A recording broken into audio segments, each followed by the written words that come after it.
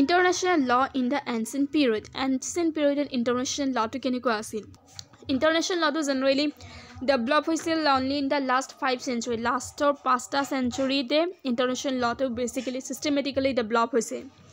But before that ইয়াৰ কিছুমান roots আছে, ইয়াৰ কিছুমান elements ancient period to পোৱা যায়. For example, Jews, Greeks, Romans or হিন্দুৱে প্ৰেক্টিছ কৰিছিল rules regarding war and peace. শান্তি আৰু যুদ্ধৰ যিখিনি rules আছিল সেই rules-খিনি ফলো কৰা হৈছিল Jews, Greeks, Romans আৰু হিন্দু সকলৰ মাজত.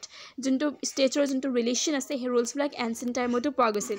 Greeks-বিলাকে for example, though civilization was quite advanced, like Greek civilization, his civilization bur kisma advanced civilization asil aru certain example here eta example provide korise to the future that future kana eta example provides korisel that independent states can live in a community in which their international relations are governed by certain rules and customs based on the common consent of the members of that community. That independent state মানে sovereign state, যোনবিলাক state বেলেগ এখন state ৰ পৰা first thing dependent নহয়, আৰু secondly যোনবিলাক state external force বিলাক forceৰ subject নহয়.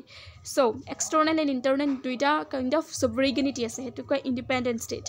Independent state বৰে এটা community থাকিব পাৰে, can live in a community. হেতু হল community হটো hall international community in which their international relations are governed by certain rules. So their international relations মানে relationship বিলাক যোনবিলাক এখন state ৰ আন এখন state ৰ লগত relations থাকে হেতু কয় international relation.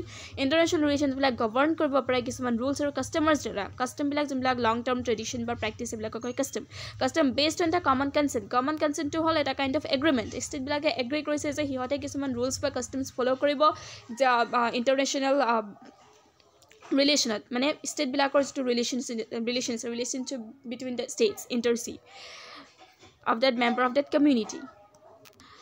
Ancient India and international law. In ancient period ancient Indiaৰ ক্ষেত্ৰত international law to কেনেকৈ আছিল ancient India and international law. In ancient period Vedic as well as post Vedic period বা post Vedic period মানে Vedic periodৰ যোনটো period পিছত আহে হেতু কয় post Vedic period. India was divided into a large number of states known as rajyas or kingdoms. India গুটি যিখন আমি পাও India হে country গুটি nation খন এটা large number of different states divide কৰা আছিল, যোনটো কোৱা গৈছিল ৰাজ্য বা kingdom. English kingdom hobo. Although these kingdoms were not fully sovereign in modern sense, he kingdom kini fully sovereign nasil. Modern sense mote modern concept junto ami sovereignty buzu he concept mote fully sovereign nasil jodio ba of the term they possessed for all the practical purposes the characteristics and faculties of international person, kintu hihotor hekini characteristics ba faculties asil as an international person. So they observed the rules of des dharam. তেওঁলোকে এটা rules observe কৰিছিল হেতু কয় দেশ ধৰ্ম which were legally the product of a common religion যোনটো derive কৰা হৈছে. product of means যোনটো বস্তু derive কৰা হৈছে common religionৰ পৰা, হিহঁতৰ religionৰ পৰা, cultureৰ পৰা আৰু civilizationৰ পৰা, which they possessed as their common heritage যোনটো হিহঁতে common culture বা heritage হিচাপে possess কৰিছিল. দেশ ধৰ্ম হেতু হল Vedic বা post Vedic periodত যেতিয়া states বিলাক divide কৰা হৈছিল ৰাজ্য বা kingdomত, যোনটো অৰ্থাৎ fully sovereign নাছিল modern senseত. ইয়াত হিহঁতে কিছুমান rules follow কৰিছিল. rules বিলাক ক'ব পাৰি rules of দেশ ধৰ্ম যোনটো derive কৰা হৈছিল হিহঁতৰ cultureৰ পৰা, religionৰ পৰা, civilizationৰ পৰা. তাৰপিছত আহিলে ancient Indian literature বিলাকৰ বিষয়ে. Ancient Indian literature particularly Manusmriti, Kautilya's Arthashastra, Ramayana and Mahabharata. We all sabi Ramayana and Mahabharata says right. Then Manusmriti বিষয়ে হিন্দুলত পঢ়িছিলো Manusmriti বা Kautilya's Arthashastra, Kautilyaৰ যোনখন Arthashastra আছিল হেবিলাকত laid down various rules which are akin to modern international law. তাত কিছুমান rules দিয়া হৈছিল, sources আছিল মানে যোনবিলাক modern international law লগত similar আছিল rules বিলাক, and they were followed by rajyas in practice আৰু হেবিলাক ৰাজ্যবিলাকৰ দ্বাৰা follow কৰা হৈছিল. ইণ্ডিয়া কান্ট্ৰিখন যিমান ৰাজ্যত ডিভাইড কৰা হৈছিল সেই প্ৰত্যেকখন ৰাজ্যই সেই rules বিলাক যিবিলাক rules Manusmriti, Kautilya's Arthashastra, Ramayana বা Mahabharatত provide কৰা হৈছিল হেবিলাক সিহঁতে rules হিচাপে follow কৰিছিল, practice কৰিছিল সেইবোৰ বস্তু. For instance, as example হিচাপে দিব পাৰি foreign relations of the kingdoms were governed by dutas. যোনটো foreign relations আছিল kingdom বিলাকৰ ৰাজ্যবিলাকৰ যোনটো foreign relation মানে foreign relation আছিল এটো govern কৰা হৈছিল dutas বুলি কয় by dutas, যোনটো এতিয়াৰ ambassador বুলি ক'ব পাৰি. Manusmriti and Kautilya's Arthashastra expressly read out the qualifications and functions of rajduts. Rajdut বুলি এটা শব্দ আছে, rajdut আছিল হেতু টাইমত যোনটো যাৰ qualifications আৰু functions বিলাক provide কৰা হৈছিল Kautilyaৰ Arthashastrat. In the age of Ramayana, Ramayanar টাইমত and the letter as of মহাভাৰতৰ সময়ত আৰু ৰামায়ণৰ সময়ত দ্য পোষ্ট অফ এম্বেচেডৰ যোনটো পোষ্ট আছিল সেইটো ৰিজাৰ্ভ কৰা হৈছিল অনলি হাইলি কোৱালিফাইড পাৰ্চনৰ কাৰণে হাইয়েষ্ট এবিলিটি যাৰ হাইয়েষ্ট এবিলিটি আছিল কেৰেক্টাৰ আছিল বা ষ্টেটাছ আছিল আজিৰ দৰে In the Ramayana, it was provided that the subordinate should appoint an ambassador on who has expert knowledge of all the laws. Ramayana to provide kora hoisil je subordinate এম্পইণ্ট কৰিব লাগিব এজন এম্বেচেডৰৰ যোনজনৰ expert knowledge থাকিব লাগিব highest ability integrity knowledge থাকিব লাগিব সব লৰ বিষয়ে নলেজ থাকিব লাগিব particularly in the field of law এম্বেচেডৰজনৰ লৰ বিষয়ে কিছুমান নলেজ থাকিব লাগিব who has the ability to divine মেনছ motive from there ডিডছ যাৰ সেইটো এবিলিটি থাকিব লাগিব যোনে মানুহজনৰ মটিভ আৰু মানুহজনৰ ডিড মানে একশ্যন আৰু ইণ্টেনশ্যনৰ মাজত ডিফাৰেঞ্চিয়েট কৰিব পৰা ক্ষমতাটো থাকিব লাগিব ৰিয়েকশ্যনছ আৰু গেষ্টাৰ্ছ মানুহজনৰ ৰিয়েকশ্যন আৰু গেষ্টাৰ্ছবিলাক চাব পাৰিব লাগিব হু হেজ wisdom যোনজনৰ wisdom থাকিব লাগিব আৰু character থাকিব লাগিব of highest integrity বুলি এটা শব্দ ইউজ কৰা হয় integrity বুজায় এই যোনটো honesty uprightness morality তেনেকুৱা টাইপৰ থাকিব লাগিব যদি মানুহজনক পঢ়িব পাৰিব ফৰ এক্সাম্পল সাইকোলজি বুজায় লাইক মেনছ মোটিভ মানুহজনৰ মোটিভটো জানা তেওঁৰ ডিডছ একশ্যনছ ৱৰ্ডছবিলাক জানা তেওঁৰ ৰিয়েকশ্যনছ বা গেষ্টাৰবিলাক ন'টিছ কৰা সিমানখিনি wisdom থাকিব লাগিব বা character থাকিব লাগিব Taking held qualification of an ambassador.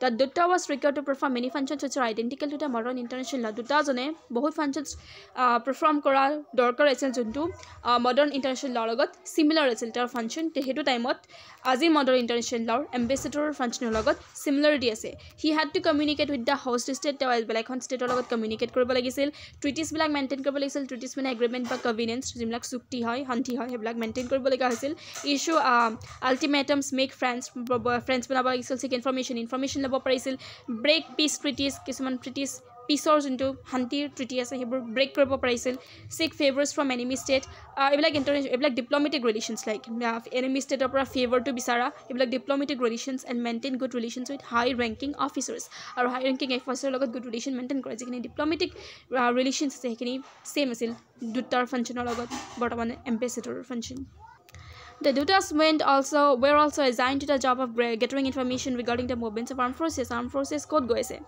Armed forces bilak ase soldier movements code move kori ase ba go ase. Head information to Duttajonor rakhar dorkar asil. Ambassadors in ancient India employed immunities and privileges. Or ambassadors same thing. Ambassador ancient India time otu kisuman immunities or privileges asil. As provided under the modern international law. Jitu aji was say in the Ramayana the principles of inviolability of the persons. So let's revise ancient period. First of all, sabaliba Vedic and post-Vedic periods. Jod the country as a whole divide kora hasil kisman rajya ba kingdomot. Jodio hebur fully sovereign nasil. Tathapi hote rules of Desh dharma follow korisil. Tabisor ami sabaliba ancient Indian literature like Manusmriti, Kautilya's Arthashastra, Ramayana, Mahabharata. Aru tar bisot asil functions and qualification of Dutta ambassadors and bottomer ambassador logot similarity ase. Hetui main concept. Then as third point, acquisition of territory. Through annexation was very common in ancient time. Territory to annexation or dora acquire koratu ancient time common asil. In addition to annexations, territory could be acquired by inheritance. Inheritance mane from father to the son inheritance or dora acquire korbo pari or recovery from usurper. Cessation of territory through dana gift. Territory to lost kora hetu koi cessation through dana mane gift dan dia to koi dana gift was also prevalent hetu time hetu prevalent asil practice in post Vedic period mane Vedic period episode into period asil hetu koi post Vedic period merger of kingdoms into lower units was also prevalent merger mane dukhan kingdom ase ba dukhanot koi basic kingdom ase kingdom tuk rajya boli koi he kingdom tuk milai pela ekhon kingdom kora tuk koi merger hetu practice prevalent asil ancient time also prevalent annexation by conquest was the most common form of successions of states in the conquest mane conquer kora conquest hetu practice common asil the conquerors here conquest kore state blak hetu koi conquer mane juddha kore state konju jike conquerors used to follow the natural law principles of justice teloke natural law junto justice or principle ase hetu principle follow koriba lagisil natural law principles of justice prescribed in the form of divine law junto divine law boli koi mane junto law god kiba ta religion divine বস্তুৰ পৰা derive হৈছে হেতুকে divine law in the Vedas যোনটো লিখা আছে and other Hindu sacred books আৰু Hindus খিনি holy sacred books আছে তাত যিবিলাক বস্তু লিখা আছে divine law moral law principles of natural justice হেবিলাক তেও কনকিউৰ কৰা সময়ত বেলেগ ষ্টেট follow কৰিবলগীয়া হৈছিল principles of natural law. In relation to succession to rights and duties, only a few rules were provided and brought into practice by the kingdoms. Manuwe কৈছিল that conquerors was bound to respect to local laws. Conquerors বোলে তেওঁলোকৰ local law যোনটো আছিল সেইটো respect কৰিব লাগিছিল, bound to respect. And customs and religious freedoms of the people of the conquered territory. For example, এজন conqueror এখন territory acquire কৰিলে, তাত কিছুমান local people আছে, তেনেকুৱা তেওঁলোকৰ religious freedoms আছে, customs আছে.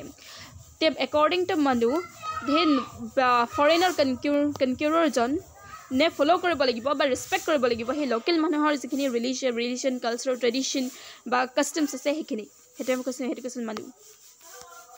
After acquisition of territory, তাৰপিছত second paragraph to provide কৰিছে the rules of war কৰোঁতে যুদ্ধ কৰোঁতে কি কি rules follow কৰিবলগীয়া হয়, rules of war. Rules of war were also laid down in the ancient Indian literature. Ancient Indian literature বোৰত rules of war provide কৰা হৈছিল. Wars could be either just or unjust. War বিলাক দুটা টাইপৰ আছিল, এটা হ'ল just war আৰু এটা হ'ল unjust war. Just আৰু unjust দুটা টাইপৰ war আছিল যোনটো ancient Indian literature provide কৰা হৈছিল. Warৰ type, যুদ্ধৰ type. According to Manu, to fight and to die in a just war was a good deed in death. Manuৱে কৈছিল to fight and to die, fight কৰা বা die কৰা in a just war, যোনটো war just বুলি কোৱা হয়, ভাল war মানে was a good deed in death, সেইটো এটা ভাল কৰ্ম. While just war was called dharma yuddh, যোনটো dharma yuddh বুলি কোৱা যায়. Unjust war was called adharma yuddh, যোনটো adharma মানে ধৰ্মৰ দ্বাৰা নহয়, adharma yuddh. এটা হ'ল dharma yuddh, এটা হ'ল আনটা হ'ল adharma yuddh. That means just war and unjust war. Declaration of war before its commencement was essential. মানে warটো declare কৰা, কোনোবা এটা কোৱা যে মই war declare কৰিম এখন কাণ্ট্ৰিৰ ওপৰত, warটো কৰাৰ আগত commencement, before the commencement warটো হোৱাৰ আগত যদি warটো declare কৰে সেইটো এটা essential element আছিল, ক'ব লাগিব যে মই war কৰিম really. Distinction between competence and non-competence was maintained. Competence or non-competence যোনটো distinction আছিল সেইটো maintain কৰা হৈছিল. War was resorted to only when other means to settle the dispute had failed. War কোনটো কণ্ডিশ্যনত সিহঁতে কৰিছিল, এইটো কণ্ডিশ্যন কৈছে যেতিয়া বেলেগ ডিছপুট মানে ডিছছেটেলমেণ্ট বা ডিছএগ্ৰিমেণ্ট কিবা এটা প্ৰব্লেম থাকে দুখন ষ্টেটৰ মাজত, সেইটো ছল্ভ কৰিবৰ কাৰণে যিখিনি পিচফুল মিনছ বা আদাৰ মিনছ আছে, বেলেগ মিনছ আছে, সেইখিনি চব ফেইল হৈ গ'ল, তেতিয়া লাষ্টত কি কৰিব war, সেইটোহে war was resorted to only when other means to settle the dispute had failed. Emperor Ashoka here জানো Ashok announced war as an instrument of national policy. War to eta national policy যোনখন country কিবা এটা national policy instrument হিচাপে use কৰিছিল during his rule. Further, use of poisonous weapons. তাৰপিছত আৰু এটা important কথা, use of poisonous weapons and weapons causing unnecessary unjust injury, যোনটো unnecessary injuries কৰে বা যোনটো weapon like poison create কৰে was prohibited মানে ban কৰা হৈছিল in the war. King Rama instruct কৰিছিল his brother Lakshman, তেওঁৰ brother Lakshmanak not to use weapons of mass destruction মানে বেছি সংখ্যক মানুহক মাৰি দিয়া যিখিনি weapons আছে. For example, আজি টাইমত যিখিনি nuclear weapons আছে তাৰ কাৰণে nuclear weapon prohibition কৰাও treaty আছে, nuclear weapon যদি কোনো ইউজ নকৰে, তেতিয়া এনেকৈ সেইটো টাইমতো ancient Indian টাইমতো যিবিলাক poisonous weapon বা যিবিলাক weapon mass destruction কৰে, বেছি সংখ্যক মানুহক কিল কৰে, সেইবিলাক weapon ইউজ কৰাত King Ashoka আৰু even King Rama আৰু তেওঁৰ brother Lakshman বা Arjun সিহঁতেও সেইবিলাক weapon ইউজ কৰাৰ against আছিল, prohibit কৰিছিল, did not use. For example, তেনেকৈ আৰু এটা example আছে, Arjun did not use Pashupathastra কিবা এটা আছিল, a hyper destructive weapon, hyper মানে বহুত বেছিকৈ destruction আনিব পাৰে, weaponটোৰ নাম হ'ল Pashupathastra weaponটো Ashoka ইউজ কৰা নাছিল during the মহাভাৰত, আৰু মহাভাৰতৰ যোনখন যুদ্ধ হৈছিল সেই যুদ্ধত অৰ্জুনে he must hyper destructive weapon to use কৰা নাছিল. Prisoners of war were treated with humanity. Prisoners যিখিনি মানুহ মানে warত যুদ্ধৰ ফলত জেলত থাকিবলগীয়া হৈছিল সেইখিনি কয় prisoners of war, যিখিনি বেছিক্যালি বেলেগ কাণ্ট্ৰিৰ পৰা বিলং কৰা মানুহ সিহঁতক হিউমেনিটিৰ দ্বাৰা ট্ৰিট কৰা হৈছিল, সিহঁতক ইনহিউমেন ট্ৰিট কৰা নাছিল, treated with humanity because every prisoner এটা human rights থাকে. So first আমি ডিসকাস কৰিলো ancient period, Vedic as well as post Vedic ৰাজ্য বা কিংডম বিলাক আছিল, fully sovereign আছিল. তাৰপিছত লিটাৰেচাৰ, মনুস্মৃতি, কৌটিল্য, শাস্ত্ৰ, ৰামায়ণ, মহাভাৰতত এম্বেচেডৰৰ কি ডিউটিজ বা ফাংচনছ আছে. আফটাৰ দিছ আমি ডিসকাস কৰিছিলো একুইজিশ্যন অফ টেৰিটৰী, তাৰপিছত ৰুলছ অফ ৱাৰ, যোনখিনি ৰুলছ অফ ৱাৰ প্ৰভাইড কৰা হৈছিল, ধৰ্মযুদ্ধ, জাষ্ট বা আনজাষ্ট ৱাৰ, ধৰ্মযুদ্ধ আৰু অধৰ্মযুদ্ধ দুটা ভাগত বিভক্ত কৰা হৈছিল. Then আফটাৰৱাৰ্ড words declaration of war before it's কমেঞ্চমেণ্ট essential, ৱাৰটো কৰাৰ আগত হোৱাৰ আগত ডিক্লেয়াৰ কৰা যে মই ৱাৰ কৰিম সেইটো এছেঞ্চিয়েল আছিল.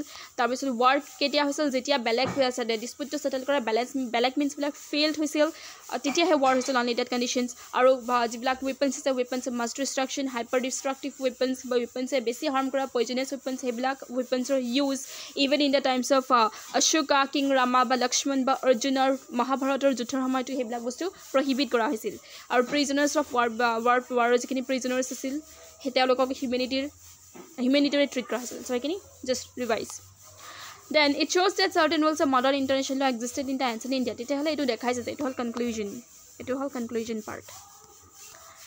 conclusion part it shows that certain rules of modern international law existed in the ancient India তেতিয়াহলে এটো দেখা পাইছে যে modern international কিছুমান rules ancient India to exist কৰিছে for example ambassador war acquisition of territory rules of war and peace হেবিলাক আছিল human rights এটো আছিল prisoners যদি humanity war prisoner যদি humanity দ্বাৰা ট্ৰিট কৰা হয় তেতিয়াহলে এটো human rights বৰ্তমানৰ human rights like তেতিয়াও আছিল so the contention of western jurists such as Oppenheim that international law is a product of modern Christian civilization তেতিয়াহলে যে Oppenheim কয় যে international law to কি আছিল product of modern civilization Christian civilization modern যোনটো Christian civilization আছে তাৰ international law এটা product মানে modern Christian civilization to international law to introduce কৰিছে কিন্তু is falsified এটা মিছা বুলি proof হৈছে প্ৰমাণিত হৈছে by a study of the ancient Indian literature আমি যদি ancient Indian literature চাও তেতিয়াহলে আমাৰ হিন্দু culture বা custom বা religious tradition হেবোৰটো rules follow কৰা হৈছিল মহাভাৰত ৰামায়ণ হেবোৰটো